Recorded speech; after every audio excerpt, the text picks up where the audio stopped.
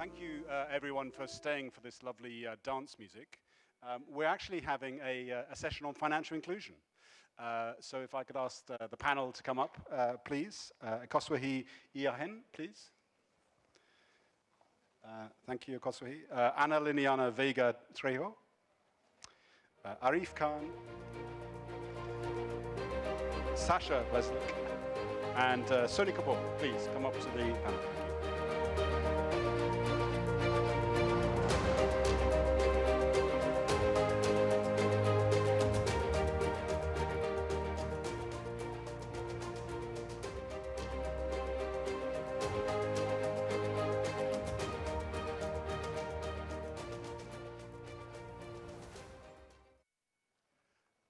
Well, thank you all for coming here for this session, focusing on making finance and insurance inclusive. I think we all know that the Sustainable Development Goals are an integrated set. We can't achieve environmental progress without social progress. We can't achieve economic progress without social and environmental progress. We have to think about these as an integrated whole. Inclusion, financial inclusion, is at the heart of the delivery of the Sustainable Development Goals, obviously around poverty, but in many others as well. But also, I think, as well as in sort of broadening access to core services around credit, around savings, around insurance. We also need to think about how the whole financial system, in terms of core banking, in terms of core investment, in terms of core insurance, is also supporting a more inclusive economy. So that's, I think, the context. Particularly what I'd like to bring out of the panel is how we're making progress on actually access to financial products across the banking, investment, and insurance world. What is still to be done? There's a lot still to be done. There's a lot we can be very pleased with. And also how financial inclusion does enable us to achieve many of the other objectives and priorities we've been discussing here in Paris. Issues around the circular economy, around climate change, around water efficiency. Many of you might have heard that there is now a term that is starting to get traction in the financial community around a just transition. How we make progress on climate change, but the green economy more generally, how does that include questions of social injustice and builds an inclusive economy? So that's our agenda for the next hour, taking us through to 1 o'clock. And to help us really unpack these questions, we've got a great panel.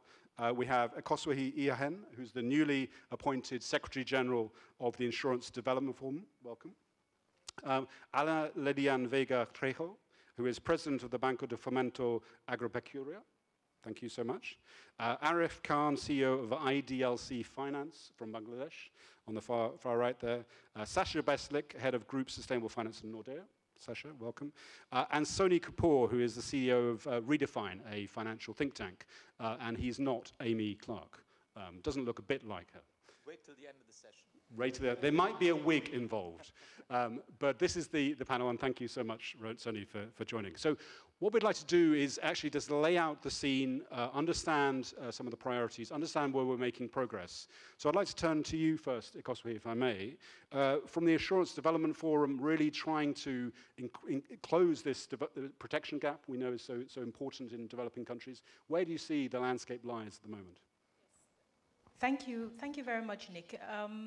You're right. When we talk about the protection gap, I saw a recent report which was launched by Lloyd's, which identified $163 billion in terms of protection gap currently existing, and 96% of that being within emerging economies.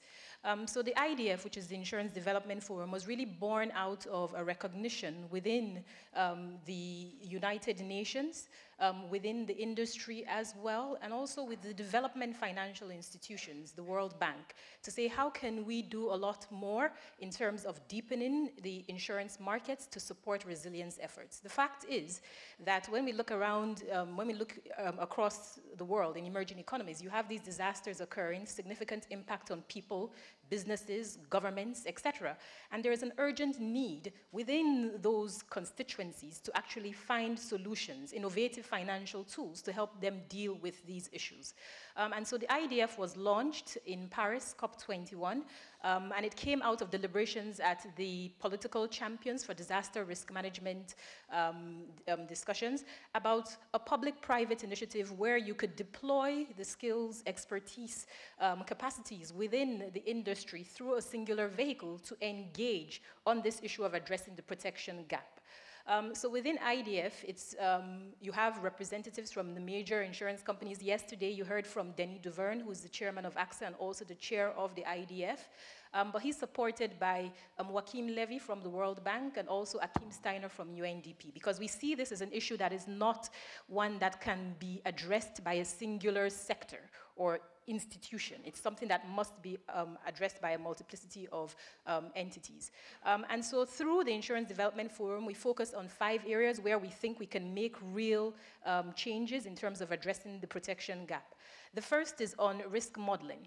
When we look at emerging economies, again, the quality of the models that we have there that build and help us to understand what the risks are within these contexts need to be improved. And there is a need for concerted effort and focus on that, and to also open up these models so that they're accessible. So that's one focus area. The second area is on sovereign humanitarian solutions, which is, we have lots of governments, institutions, which say, okay, every year I'm battered by a hurricane or whatever the case might be, or I face huge exposures, be it maybe in cocoa, or some other agricultural sector, and I need to find some kind of solutions. And so through IDF, we can engage with governments, with humanitarian institutions to say, how can we tailor solutions that might be appropriate for your needs? The third area of focus for us is on regulation laws and resilience policies. If we are going to be engaging on these issues, new product development, financial mechanisms, how do we engage regulators to understand what it is and to understand this landscape and to accompany and facilitate this, this emergence? But at the same time, when we talk about emerging economies, there's huge amounts of innovation that's going on. We look at Kenya, M-Pesa, and the rollout of that product in that country. And it's not only in Kenya, it's many places across the globe. So what are the opportunities for harnessing technology to help us deploy some of these financial instruments and create a more inclusive community and society that, for all of us? Obviously, the other group that we have is microinsurance. One of the challenges with microinsurance is getting to scale. There are lots of pilots. How can we address some of the deeper structural issues that impede the ability to scale up these mechanisms to the level that they need to be operating at, given the challenges that we are faced with? And then finally, looking at investments. What are the opportunities to actually deploy some of the resources that we have within the sector to support investment in resilience infrastructure? So those for us are the target areas, is to engage within the insurance industry, within our development partners who are actively engaged in this space, to come up with solutions, because we just don't have the time to wait for that anymore. We have to act. Thank you, Koswei. But also, I think what is interesting about the insurance sector is actually there are some working examples out there. I think you were talking earlier about work that's been going on in Africa and Caribbean. Maybe a couple of thoughts on that. Okay, yes. Yes, we are seeing an increasing emergence of innovation around new kinds of insurance instruments and tools. And so I'll talk about the first one, which is the Caribbean Catastrophe Risk Insurance Facility, which was launched in 2007 through collaboration between the World Bank, CARICOM, and Caribbean countries to create an insurance fund using the weather index parametric tool to trigger resources to support immediate response to a disaster once it has occurred. To date, that facility has paid out over $130 million within 2 weeks of an event occurring to those affected governments. That's significant. It's significant not only in terms of the injection of liquidity to support interventions, but it's also about what it has catalyzed in terms of understanding risk, and beyond insurance, some of the measures that governments, people, communities, businesses should also be looking to invest in to support greater resilience. In the context of Africa, which also came from the learning that was done in the Caribbean and other regions, it was, again, a structuring of a similar kind of continental risk pool, initially focused on drought, also a weather index-based tool. But the innovation with this mechanism was about how can we link the insurance payout to specific response activities, to the scale up, say, of social safety net systems, a cash transfer program, a school feeding program, or something like that. And it was quite innovative because it was really, I think, the first time where you had that kind of direct connection between an insurance payout and impact on the ground, and also enhancing accountability, transparency, as it relates to impact. I think the last session was about impacts. And again, it's not only about developing new tools, instruments, but actually making sure that they address the issues which we have to contend with, and the people who need these instruments and these support as much as possible. So real cash at the right time and behavior change. Yes. Yeah, very good. So Anna Lilian, we've already heard a mention of microinsurance, and I believe your bank is developing a pilot program here. I mean, very interesting to hear about that, and particularly, I think, following on from Kosway, this question of how we scale up some of these exciting initiatives so that we really bring those to the broader market. So over to you. Well, thank you very much for being here. I am so proud to be here, but my English is a little poor. I need to speak in Spanish. I don't know if someone can help me to translate my speech. Do we, in the audience, we need not a doctor, but a Spanish speaker. Do we have a Spanish speaker in the room? I'm sorry.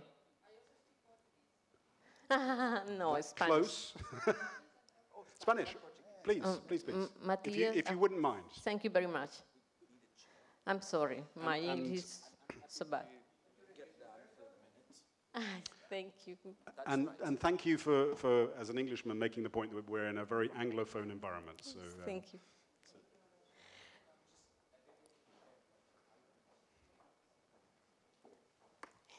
So I think a round of applause for our new interpreter. Thank you very much. Bueno, hablar en español. Creí que era portuguesa, pero No. dicho portugués. No, en español. Bueno, sí, estamos llevando una prueba piloto de los microseguros paramétricos en mi país. En El Salvador la penetración financiera es muy baja, 17%.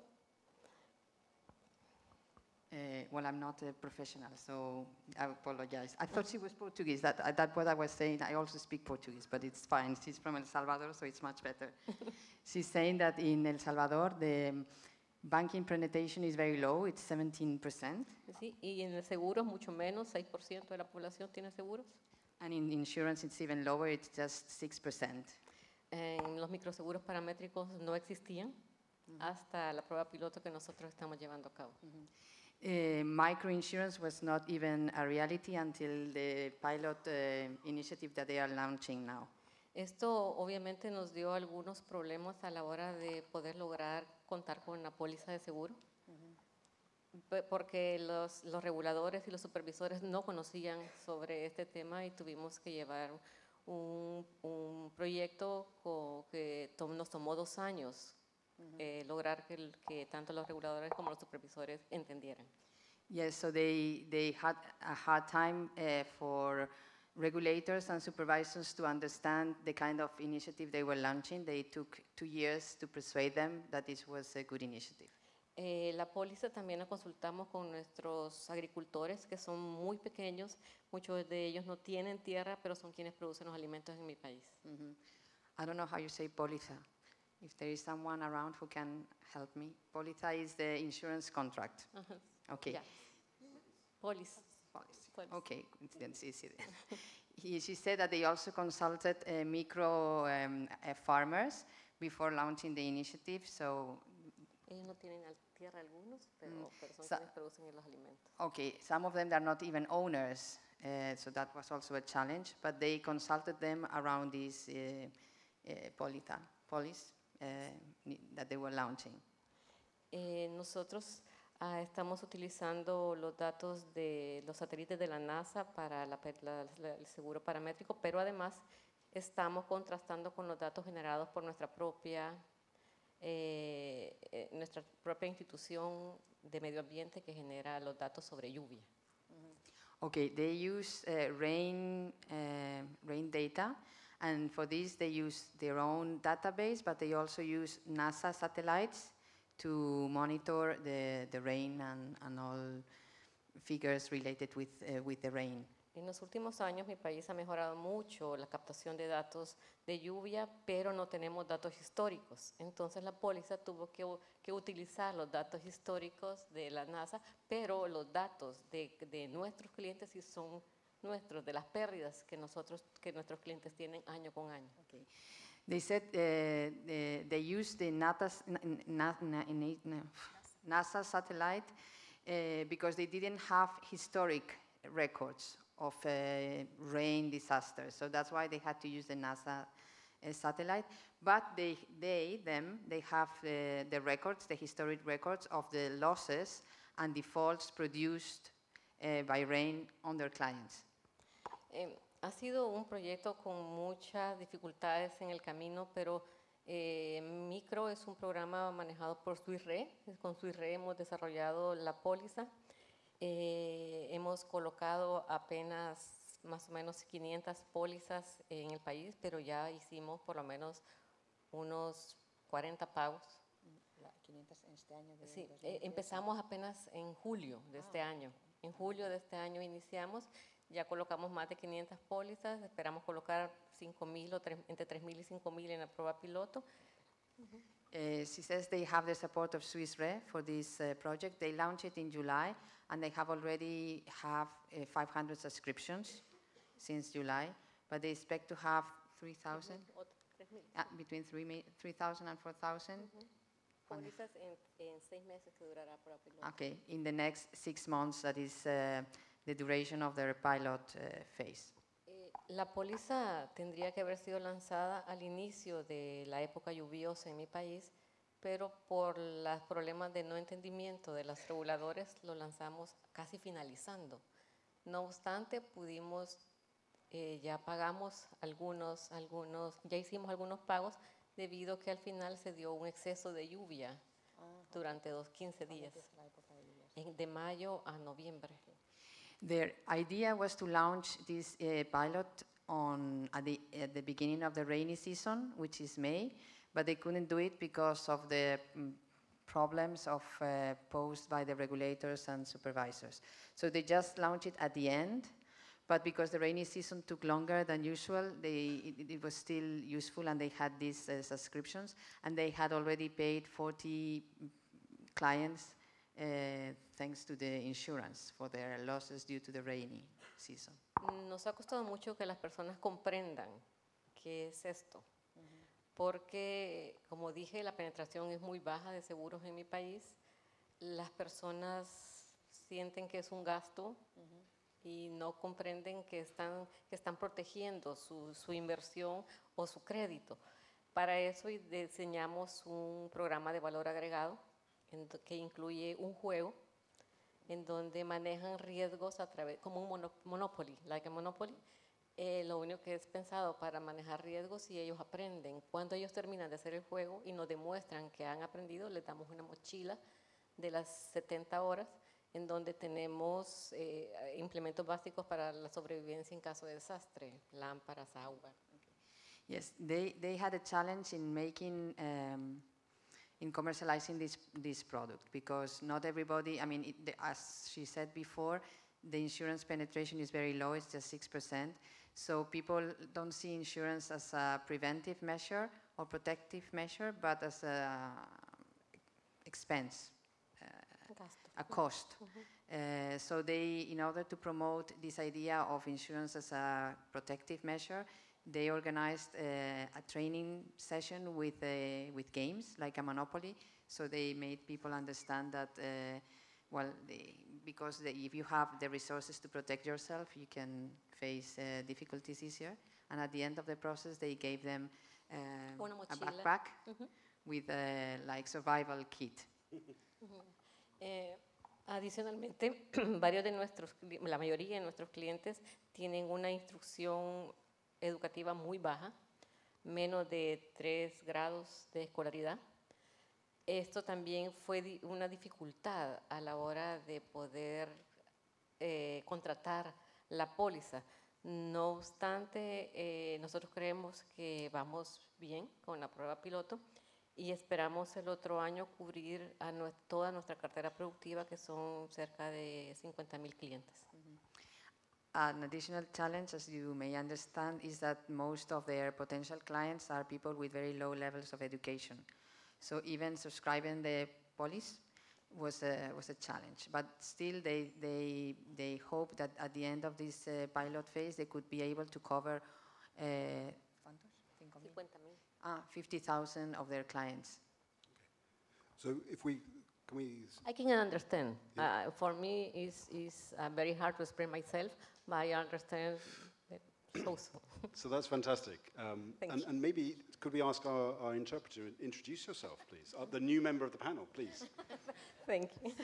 My name is Inés García Pintos, and I am the CSR manager for CECA Bank, a Spanish bank, a Spanish wholesale bank. Fantastic. I think this is a great example of resilience, being able to bounce back in the face of a shock, and actually that always requires spare capacity. So thank you so much for providing the Caja capacity. Please stay with us. You're now a member, full member of the panel. Thank you so much. So that was really heartening, and I think we'll come back in questions. So Arif, we're going from El Salvador to Bangladesh. Bangladesh has a great reputation for financial inclusion, Muhammad Yunus and many other things, BRAC and so on. Where do we stand now in terms of the progress that's been made, and particularly where do you and your organization fit into this movement? Yeah, let me just give you a background of the country which is, for many people may not know. It's just in between India and China. We have got 160 million population, and the country got liberated 47 years back. 160 million people. Last 15 years, the GDP growth rate was more than 7%. Actually, now it's more than almost 8%. And the country's GDP in PPP basis is around $750 billion US. Per capita GDP is 4,600. But mind you, the number was very, very low 4 decades ago.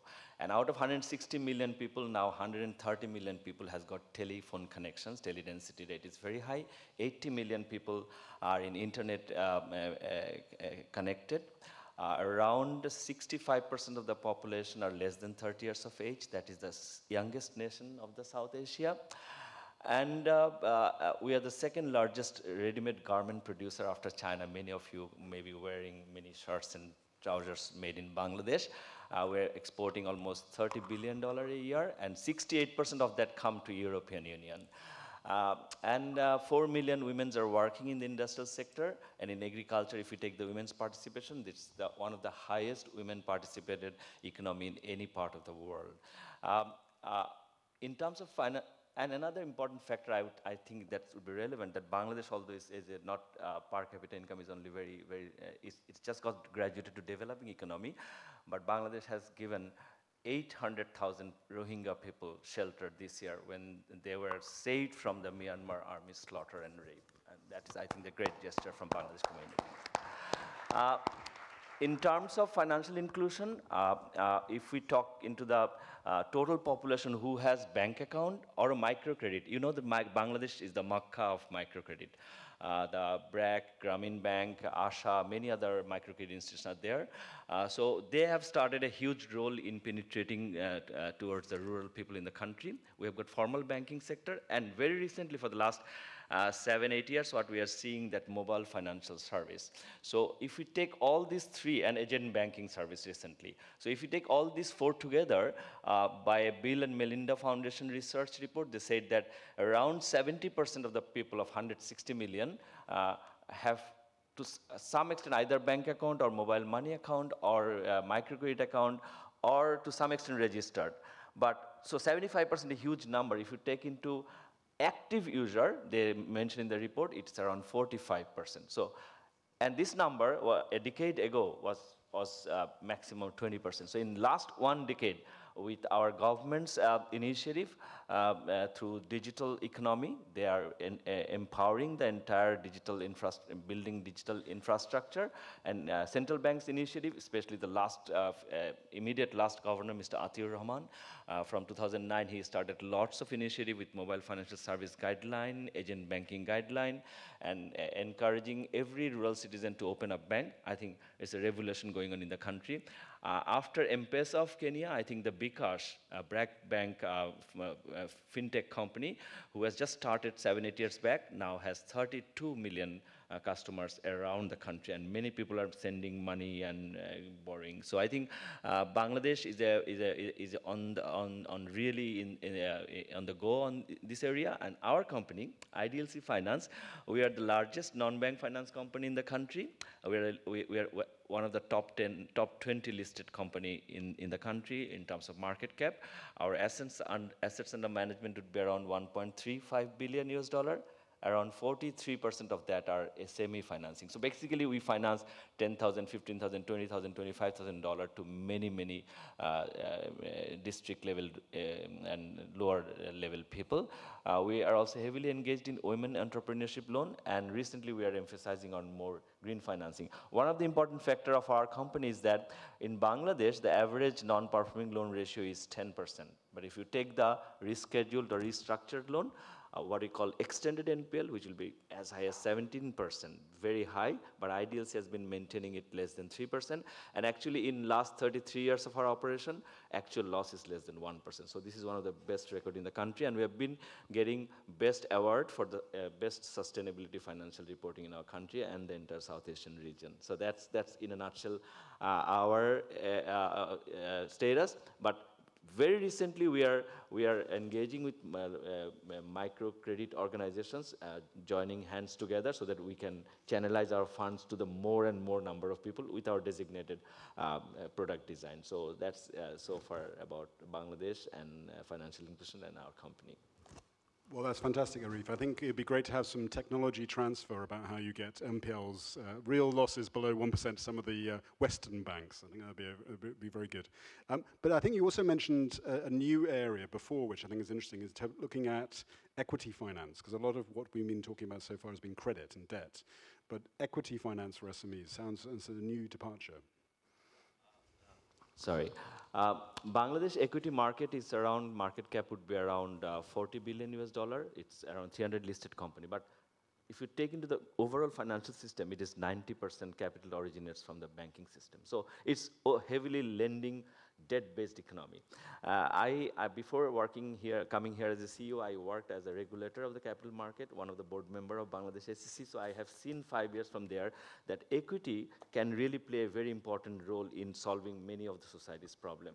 So taking that into consideration, we convinced our board to set up our first venture financing fund by end of this year, maybe just December 3rd, 4th week, and that will be the first financial organization, bank or entity who will start a venture financing formally. Because I believe when you talk about financial inclusion, many of the young entrepreneurs who has brilliant idea, they are completely excluded when you talk about the banking system, because banking system always looks for what is your collateral.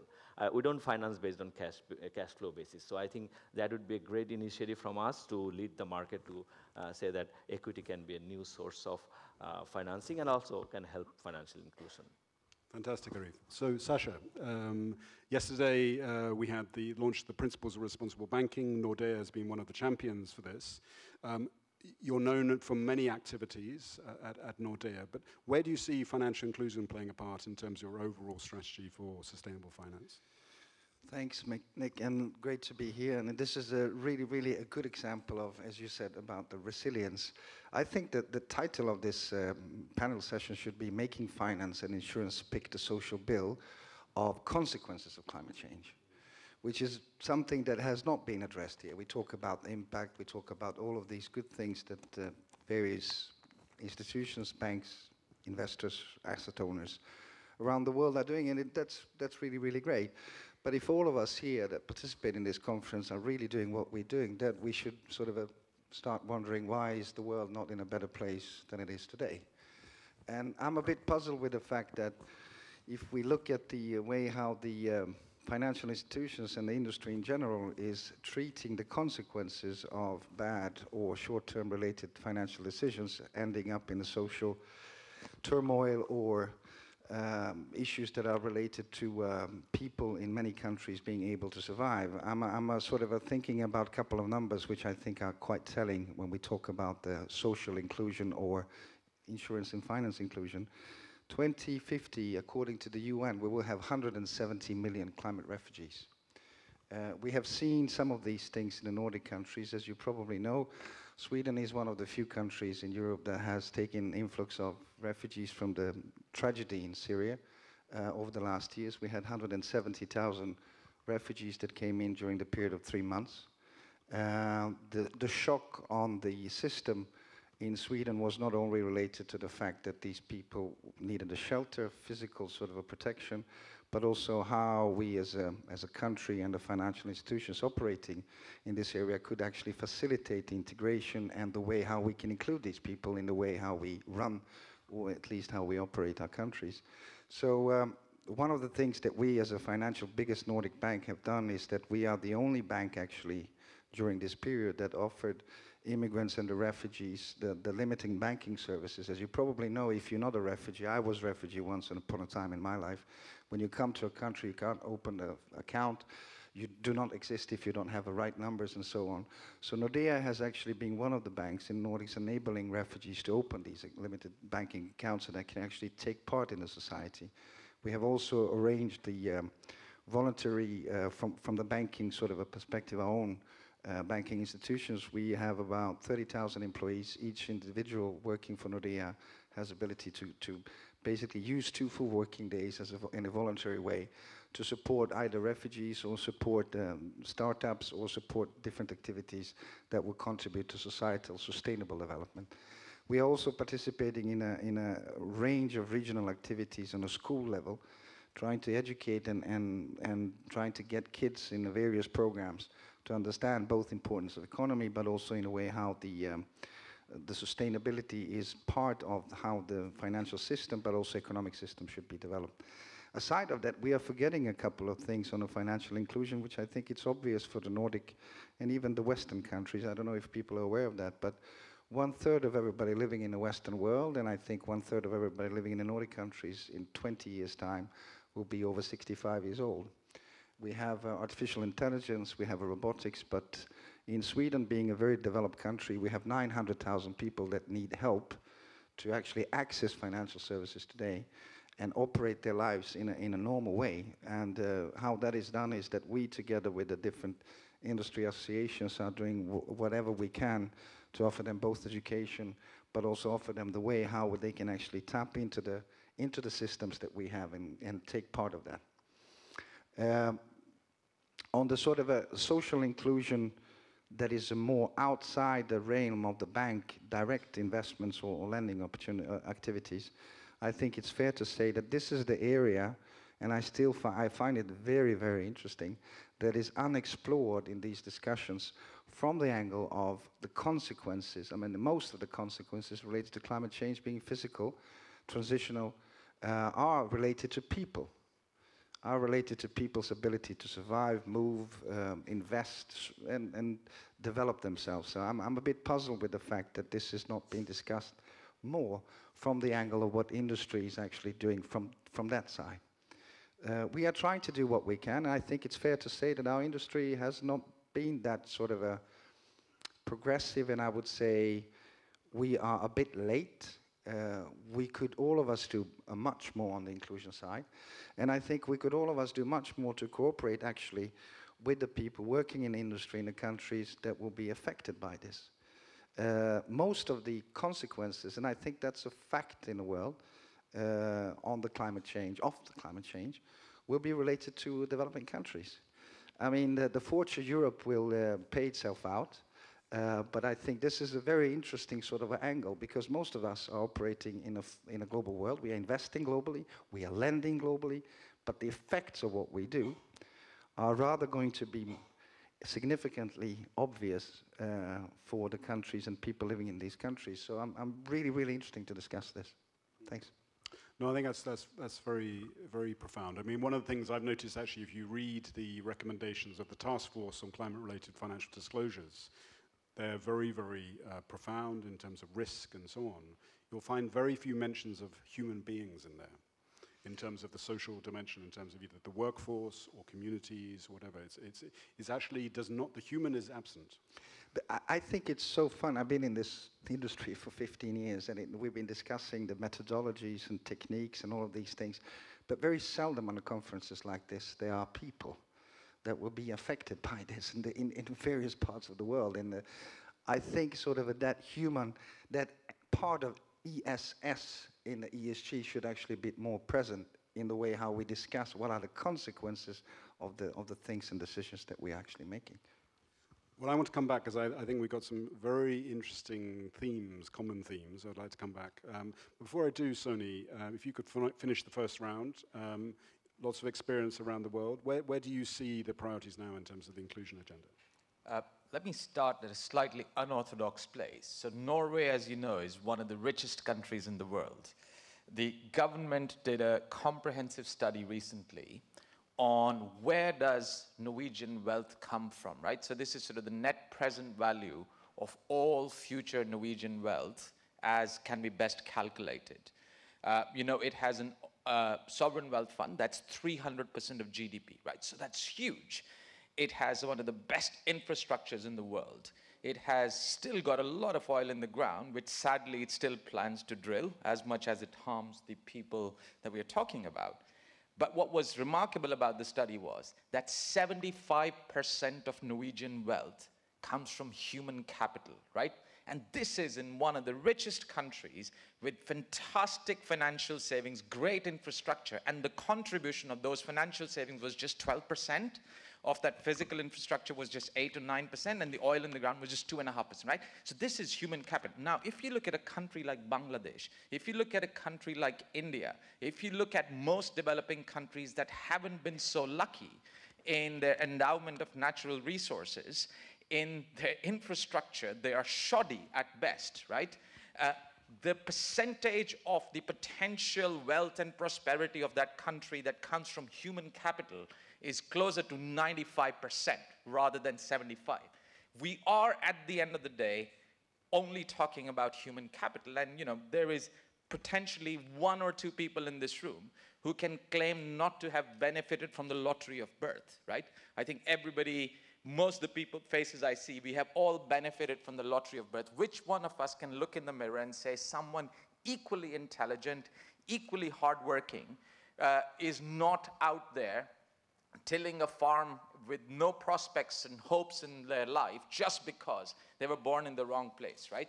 And this is where the gap between delivering on that prosperity, on human capital, which is the one thing that human beings have in common, which is the one thing that has led to all the prosperity that we see around us. It's human creativity, ingenuity, and human capital. And it is our failure to develop that is the single biggest crime against humanity.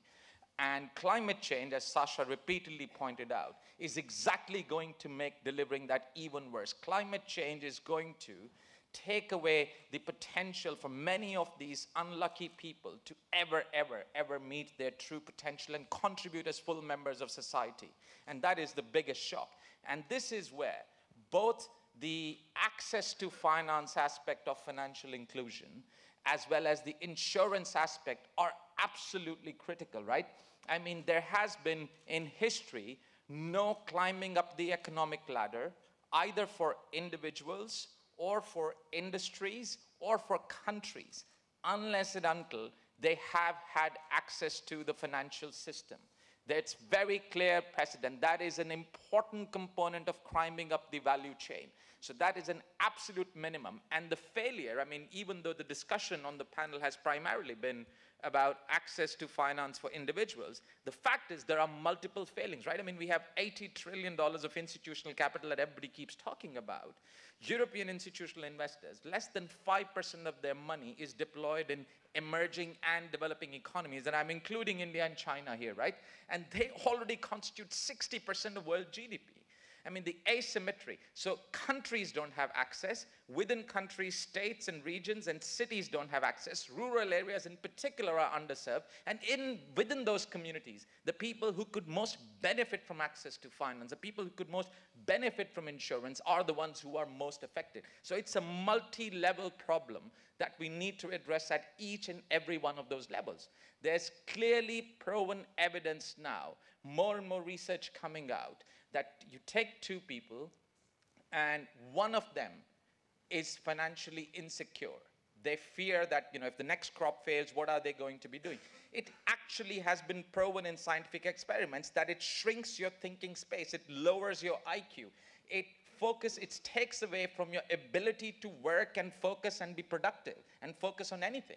Insurance is such an important part of taking away that insecurity, and yet we have it at so many levels that people know that the next small disaster, whether there's a healthcare problem in the family, whether there's excess rain or too little rain, all of which is going to be made worse by climate change, means that they are unable to be the productive human beings they can be, even within the very limited opportunities that they have. So these are the essential nuts and bolts of basic development, of a minimum condition for meeting all of the other sustainable development goals, not to mention the very important goal of us being the best possible human beings we can be and delivering on the potential that all of us have, not just the ones who've won the lottery of birth. To conclude, I just want to use a couple of examples. So this is about 20 years or 19 years back. But I used to run a derivatives desk, and I was asked to set up one of the first weather and cross-commodity derivative trading desks in the world. And my condition for joining that was that they would allow me to do development-related work. And we went to the IFC, and I think the year must have been 2000 or 2001, and we got $10 million from the IFC, and we had $70 million of capital from Munich Re and Swiss Re and some of the others. And we did the first weather risk management products for developing countries. We helped insure farmers in Mexico, in South Africa, and our dream project back then was monsoon bonds. And what was interesting, and I'm going to conclude on this, is the link between the micro and the macro. So if you look today, one of the big problems in the financial system is there is this so-called risk on, risk off. All the assets that traditionally used to be uncorrelated, when the crisis starts, all the correlations go to one. It's very hard to find diversification, and yet the upside of many of these countries not being integrated in the financial system is that some of the truly, genuinely diversifying assets can be found, for example, in the catastrophe bonds in the CARICOM area, for example, in a monsoon bond, if it were ever issued, for example, in aggregating a lot of these micro-insurance payments and facilities from across the world and putting it in a well-diversified portfolio. There are ways we can connect the micro and the macro, and that is the only way to go forward to actually enable the SDGs to be met, to actually enable human potential to be met. Thanks, Tony. Before we come to you, very good. No translation required. Fantastic. I just wanted to pick up a theme which I think was coming across the panel. In one way or another, we've all been talking about disruption, emergencies, refugees, responding to crisis. And it strikes me, I mean, it'd be interesting to see as if there is something here in the UNEP FI context. We have the principles of responsible investment, the principles of sustainable insurance, and now we have the new baby, the principles of responsible banking. But it seems, given the disruption, the turbulence that is being forced on people around the world, the Rohingya, the Syrian refugees, a crisis exacerbated by climate change, the emergencies, Kosovo that you were talking about, and also Anna in Central America. We know that they're very disrupted. What could we do together on this to really address these very acute issues? These are not, these are no longer far away things which people can ignore, but what should banks, insurers, and so on, particularly in this context of UNFI, what should we be doing together? Kosovo. So I think as the IDF, we recently signed on to the Principles for Sustainable Insurance, because I think that they provide a very good guiding framework for the work that we do across the 5 areas in terms of the companies the public sector institutions that are engaged on these issues. But as I mentioned, those 5 areas are really critical because it's about unlocking. It's also about addressing some of the structural issues that allow us or do not allow us to get to that second level, to scale up, etc. So the point that I was making, for example, is if we talk about, okay, emerging economies, we need to understand that risk. There needs to be some kind of investment in the risk modeling side to understand what does that risk look like? How can we create products that are meaningful for people? Products that people that are accessible, right? But that also requires investment. On the regulatory front, how are we understanding the regulatory space within these countries, within these regions, to see how they can facilitate that? But it's also about using the experience that I've had in terms of implementing these pools with public sector entities, is that they've actually opened up the appetite for governments to think about risk in a very proactive way. The fact that you can have a conversation around that, at the end of it, you can tease out what does a drought mean to me in terms of impact on my economy? What does it mean in terms of impact on livelihoods? Is really important because you can start to quantify that. It also becomes, or it opens up a much larger conversation about the fact that insurance plays a very critical role, but there are significant gains that can also be made in investing in other risk reduction measures. I think sometimes we take it for granted that these conversations are taking place with the right constituents around the table to inform action. There's a lot of discussion, but not necessarily discussion to inform action.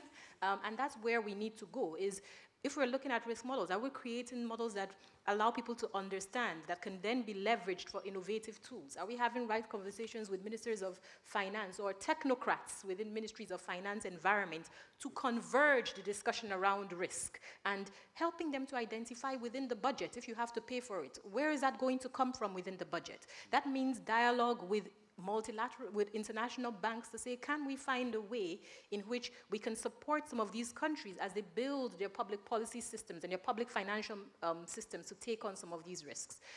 So I think that the PSI framework guides us in a very positive direction, but there's still a tremendous amount of work that needs to be done to increase the urgency within the various communities, to collaborate, to align our efforts so that we are not doing one thing here, another there, and ultimately wasting time, right? And I think that platforms like this can play an important role in terms of catalyzing that kind of traction.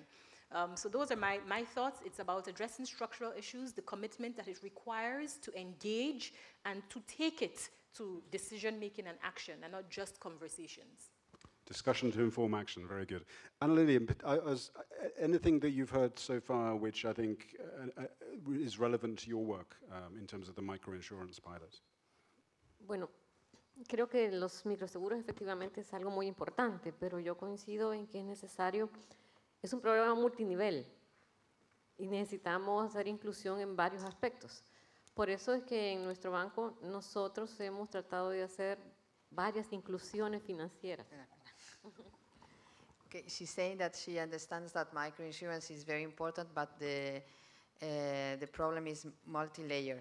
That's why her bank has decided to introduce inclusion in different areas. Por ejemplo, nosotros somos el primer banco en mi país que utilizó el dinero electrónico, e-money. También estamos en la prueba piloto de los microseguros paramétricos y nosotros llevamos todas las transferencias que el gobierno da por los bonos de salud, de educación, pensión de adulto mayor. Her bank was the first bank in El Salvador to introduce electronic money, and it's also, well, apart from this microinsurance pilot phase, yeah. They are the bank who channel the bank transfers that the government delivers for health insurance. Y también hemos diseñado algunos productos financieros como la cuenta para mujeres socias de grupos de ahorro comunitario y el crédito para estas mujeres. Okay. And they are also the bank who coordinates the fund for women. Mujeres socias de grupos de ahorro comunitario. Yeah, they have a scheme by means of which women are partners in a joint savings scheme. And they are the bank who coordinates this scheme. Por eso cuando alguien nos preguntan qué hacemos nosotros en términos de responsabilidad social empresarial, que es un término que se ocupa en mi país, y le decimos todos nuestros productos, toda nuestra cartera tiene este tema. Yes, that's why when they ask them what do they do in corporate social responsibility, they say that the whole portfolio is aligned with this dimension. En mi país el sistema financiero es poco proclive a este tipo de actividades. Nosotros somos un banco estatal pequeño, el 2% del sistema financiero, pero damos el 35% del crédito agropecuario y el 95% del crédito de granos básicos. She's saying that these ideas are not very much, they are not very popular among the financial market there. They are a state-owned bank, small one. They only represent 2% of the market, but they deliver 35% of del crédito agropecuario. Agriculture and farmer loans, and 95% de granos básicos. ¿De? Granos básicos. And 95% of loans related to grains. Seeds. Por eso es que también, solo una cosa más, por eso es que estamos queriendo lograr que nuestro sistema financiero firme un protocolo verde para poder hacer y jalar a los otros bancos privados grandes para que también trabajen en estas áreas que consideramos necesarias para nuestro país. That's why what they want to do is to promote this initiative among the financial actors, and they want to take them on board. Thank you. Thank you so much, Anna. Now I'm going to ask Arif a question, and then I want to ask all those people who are looking at their phones to actually think, because it's now going to be your turn to ask some questions. So particularly, Arif, just wanted to pick up this theme, particularly of refugees. You mentioned about the Rohingya in your case. Thinking about Sasha and what actually Nordea has been doing in terms of actually enabling access. Has that been something in Bangladesh in terms of actually providing access to finance for those people displaced? Yeah, I think that this is a humanitarian failure, and a lot of international agencies are looking into it. Our government is looking into it. But I would say that if you, what Sasha and Sunny Kapoor mentioned, that if you take things in an isolated way, it will not solve the whole problem. It's an integrated world system, and a lot of it comes from the political economy, political decision of the world's moguls of the politics. Some of them are now walking out of the climate agreement. So that will have much deeper impact than this kind of discussion. But coming to that different level in Bangladesh or in other countries, what we can do, if you look into the global map, you will see that South Asia has 1.5 billion people, almost 25% of the entire world population. And what Sasha was mentioning, that lots of climate, environment, poverty-related issues, we are affected by actions of the other parts of the world. And we are most vulnerable. And Maldives, Bangladesh, many of the countries are on the verge of real catastrophe, maybe in next 50 years' time. Now, if you ask me how to solve this problem, we have to all work together and take the best practices in other countries and learn from each other and try to do it. But if you ask that how do we achieve SDG goal or everything together, I would say that it is all boils down to the education of the people. Because what Sunny was mentioning, that human capital, if that is 85% or 90% of the wealth creation, that the human capital is education. And once in Bangladesh, we give first mobile financial service to a rural woman who has first time in her life touched a mobile phone, and there is no electricity, zero electricity, and she is telling that in 1 or 2 year time, I am now being able to manage my finance, getting education to my kid, and getting better healthcare understanding. So these are changing the social fabrics. Mind you, in Bangladesh, the average life expectancy was 52 years. 20 years back, it is now 72 years because of these groundbreaking initiatives. So this new generation of the people, if they get education, better healthcare, and understanding, then I'm sure that human capital really increases. No one actually helps in this world freely. I mean, no one will come and solve Bangladesh problem. We have to help ourselves first. And in the process, we will discuss more and awareness creation, and holistically, you have to look into the whole issues to solve the problem. That's my view. Great. I'm going to turn to you. We have a few minutes. Do we have a roving microphone? We have one there. So I can't see a thing, but if you could wave, then we can. Ah, there we go. Would anybody like to make a couple of interventions before we wrap up? Are you all looking forward to lunch? Yeah? It's over there, fantastic. In the corner. You had to be the furthest away, didn't you? Please introduce yourself and say your question. Thank you. Thank you. Nicolas Pio, CEO of Tilt Capital Partner. You've mentioned education, you've mentioned the lottery of birth, really like that. Don't you think it's also high time we just reconsider very bluntly our underlying assumptions on economic model? Every time we're talking about asset allocation, we're talking about a model which carves out externalities from the responsibility of the agents who are actually placing that capital. And so long as we do not tackle this issue frontally, how can we expect that we're actually going to make a systematic difference when every time we're going to invest on a risk-return allocation basis, which is actually a CAPM-derived, portfolio theory-derived theory, which means that we cannot, I mean, it's embedded in the system that externalities are to be managed by either NGOs or the state or external parties. Thank you. Always good to have the CAPM model mentioned. So, Sonia, are we going to solve this with efficient markets? Our first point of hope is the so-called long-term universal investors who sadly are not doing their job. An example is the Norwegian Sovereign Wealth Fund, that is 1.1 trillion and is a 100-year investment horizon. For a fund like that, all externalities are actually internalities, right? I mean, if there is social unrest in the world, the fund can't thrive. What if one company doesn't pay its taxes, it takes away the level playing field from others. If you're using too many antibiotics in the food chain, that affects the quality of a lot of the other stocks that it has. So even within the constraints, I completely agree with you about the broader issue. But what I'm saying is even within the constraints that we have, particularly for those kinds of funds, even within the risk-return considerations, there need to be a very significantly different asset allocation and different approach to externalities, because there is nothing that is called an externality for a fund with that horizon, which considers itself a universal investor. Sadly, it doesn't behave anything like that yet. Sasha, I get the sense that you would like to jump in here. Yes, and I think your question was so good because Sony's answering more from the externality perspective, but what you're actually asking about is that the economic system, financial economic system that we thrive on, it's a pink elephant in all the conferences. Nobody's actually discussing how do we change that system.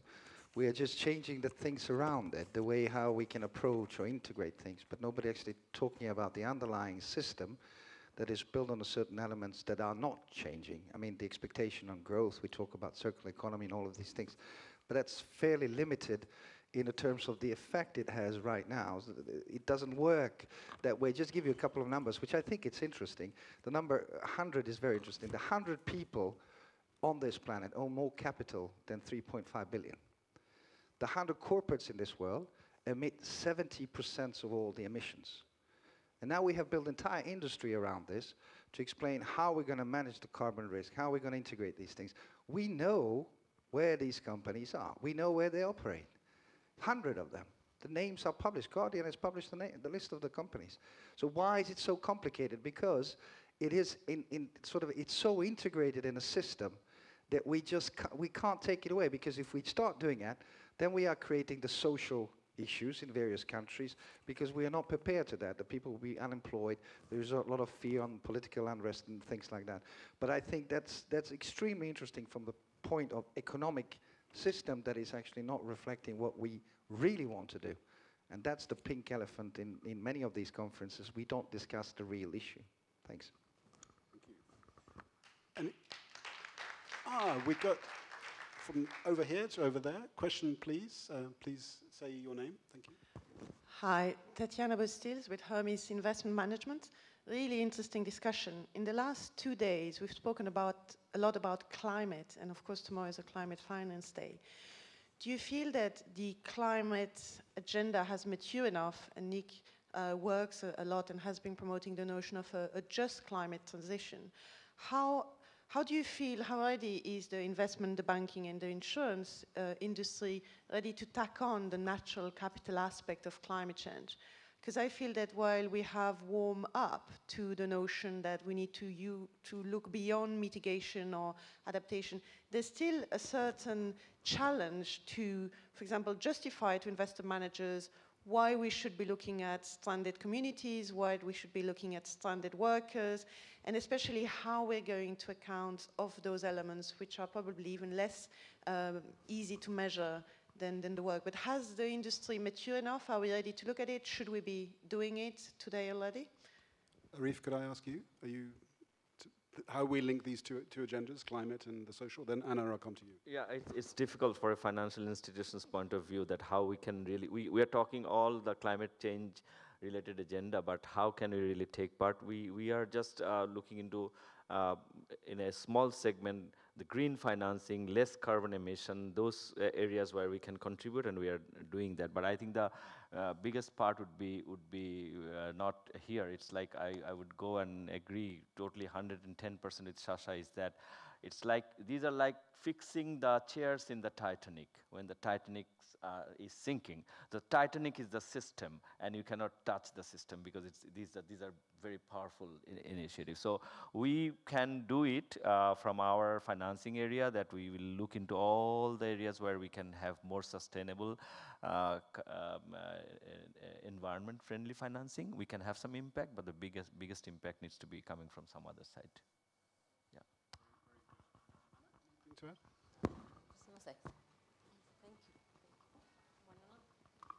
No sé si entendí bien, pero por ejemplo, yo tengo clientes que han tenido pérdidas por 4 años consecutivos. Ellos están en extrema pobreza, siguen cultivando solo para sobrevivir, y estas pérdidas son a consecuencia del cambio climático. Nosotros les damos créditos, estamos tratando de protegerlos con los seguros, pero a mí me cuesta mucho encontrar un financiador para mi banco por el nivel de riesgo de la cartera. She's saying that they have a portfolio of farmers that have been running losses for the last 3-4 years because of the consequences of climate change. And still they continue working in their farms just to survive.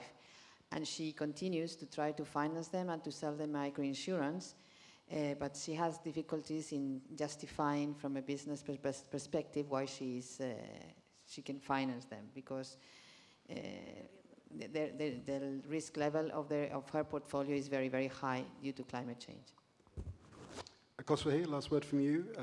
What do we need to do? I get a sense that, as Sasha was saying, we're not taking this really seriously enough. There is a Titanic. It's very urgent. Real people, real farmers are being hurt by this. What do we need to do now? I think within the insurance industry, you're seeing an emergence of a community within that is recognizing increasingly the urgency and wants to act. As I mentioned earlier, through the establishment of IDF, yesterday we heard about some of the moves being made by AXA and others. And as Denis said yesterday, it's also by leadership and demonstrating successes and that it can be done as well. And I think that there's a lot of scope to actually share that message and to exchange and say, okay, there are those who are leaders to share as well how that can be done. And we have seen examples, and so it's to give voice to what those examples are and to scale that up as well. So thanks very much. We've had a fantastic panel. We've had one extra guest. Thank you so much for joining us. I end this session feeling very uncomfortable. I know we're not doing enough. And I'd like you to join me again to thank the panelists. And now you can have lunch, but think about the farmers in El Salvador as you have the lunch.